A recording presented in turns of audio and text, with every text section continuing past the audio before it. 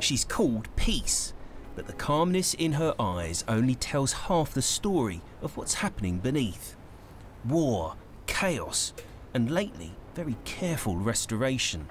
So what we've done, we've already cleaned the surface of the bonds, and then we've applied one layer of protective wax over that.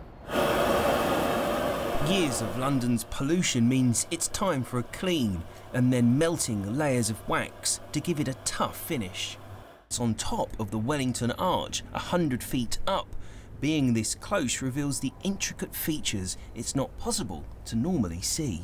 The detail on this great flag, or the cannon, or the sheaf of arrows with the flights of the arrows all modelled. The chariot, led by 4 horses, it's an image of war, with the classical figure of peace descending upon it. The idea is peace overcomes war. There's another few weeks left of painstaking work, but when the wraps come off, it'll be ready for another century. Wheble, BBC London News.